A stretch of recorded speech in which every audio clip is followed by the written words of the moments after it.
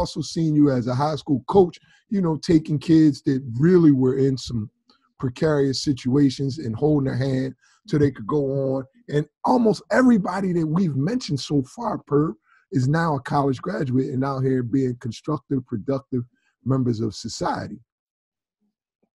And so I say all that to say, for all of you who remember Pervis from the Final Four and the NBA and all of that, that's not what we're here to talk about today. What Pervis has decided to do is to carry on and continue this mission, but now you're going to do it through a grassroots vehicle. Tell us about New Jersey Scholars. What is it and what are you guys trying to accomplish?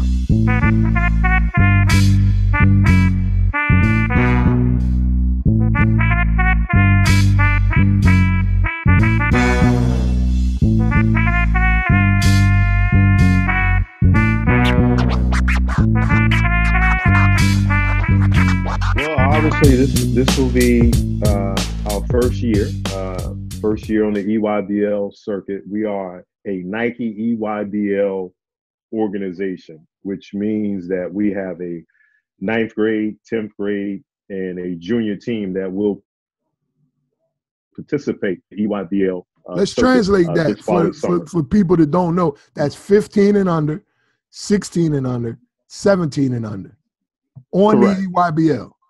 On the EYBL circuit. Playing to go to Peach Jam. That's the goal, to make it to Peach Jam. There you go. All right. So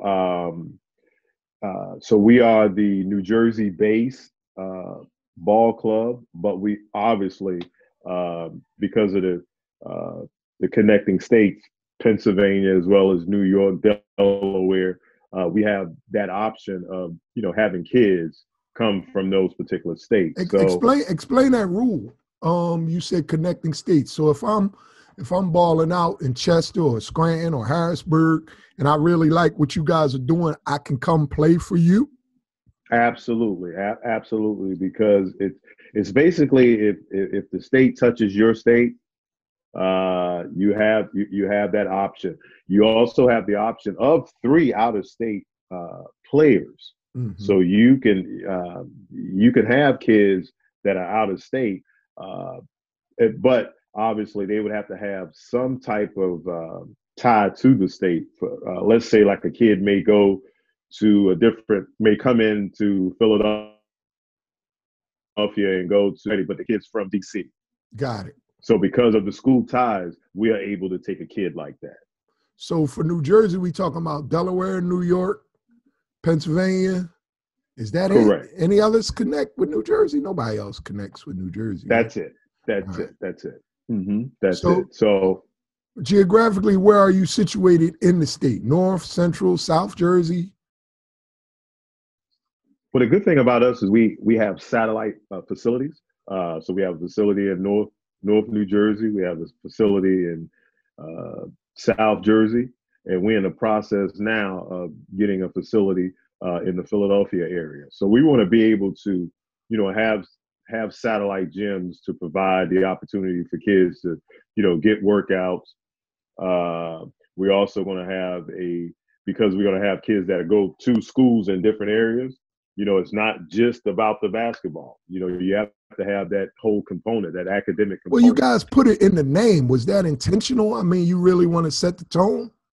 That was intentional. That's our focus. Obviously, the conversation we talked about our graduates. So it's not just a talk. It's the goal. It's the objective. And if you keep instilling that into the kid, then the next thing you know, it happens. And I think that has to be the conversation piece, because not everybody's going to the NBA. Mm-hmm. Not everybody's playing professional basketball. Even really good players will not make the NBA. Correct. And so that's why we chose the name New Jersey Scholars, because that's what we wanted to be about. That's what we're about. And that's our main focus. Now, obviously, basketball is the vehicle for them having that opportunity. So we have to make sure that we provide, you know, that opportunity on the basketball court so they can flourish. So in doing that, you know my background. I've been through it. One of my messages to the kids is that, listen, I'm pretty sure all of you want to be a McDonald's All-American at the high school level. Well, they want to play in that McDonald's game. So I tell them, well, I did that. I participated in that McDonald's game. Then I also tell the kids, I said, I know all of you want to go to college. And what you go in college to win that national championship. Well, I did that. Not only did I do that, but I was MVP in the game. So I relay that message. And then the last part of the message is all of these kids want that opportunity to get drafted and play in the NBA. So I relay that message that I was the #1 pick in the NBA. I had a long career in the NBA. So I try to, make sure they understand I've been down that road they're traveling. And I want to give them all the advice and mentor them so that they, know the landmines and be able to understand that no matter what, the most important thing is to get that degree. It's just like the conversation we're having now, telling everybody the most important thing. You want to have a voice? Vote. You want to have a voice? Go to college.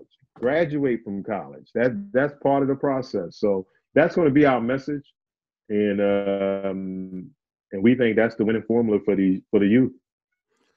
I really want to get across to the people who might be listening or viewing the extent to which I, for lack of a better word, just flat out trust what you do with young people, because I seen it so close. I walked in a gym, had to be 5 years ago. I just came down to visit you, and you had a skinny kid, and he was left-handed, and you were like, Dale, he gonna be the one. He gonna do this. He gonna do that. And I'm looking, I'm like, Perv, you see something I don't really see right now. But it's stuck in my mind. So, if he's your kid, he becomes my kid. So I'm following. And that kid's a freshman at Kentucky today, this has happened over and over and over again.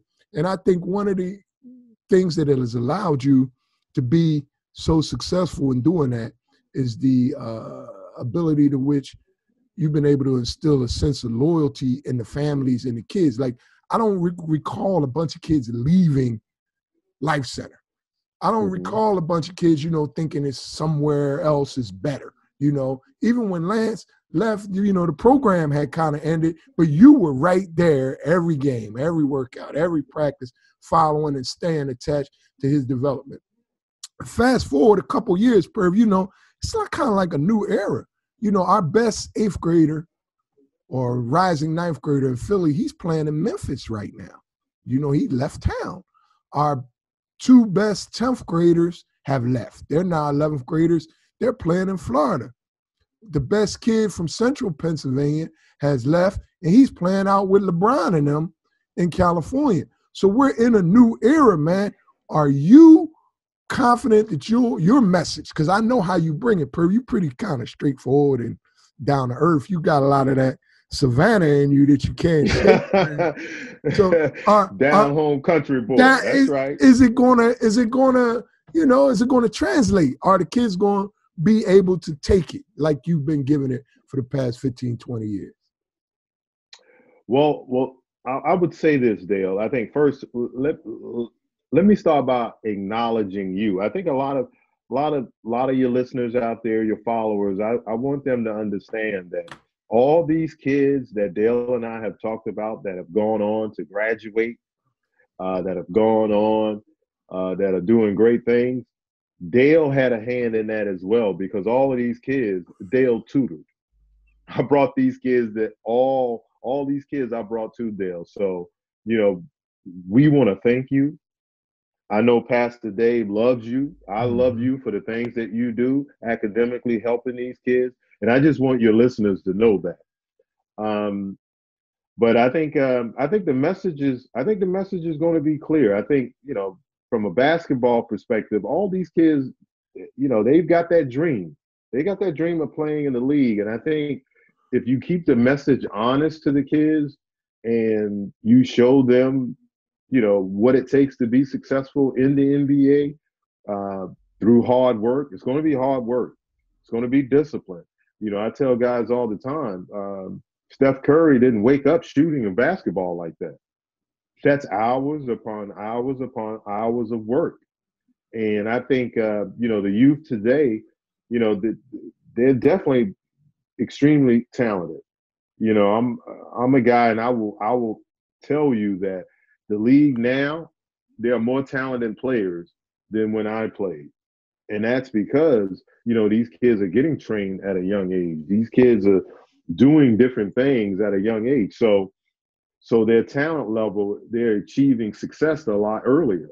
So with success, you have to be smart about what you're doing. And I think, the good part about what we're doing as an organization is we want to bring an entire wellness to the kid, like I said before. And we want to be able to help that family, understand what it's going to take for this kid to be successful.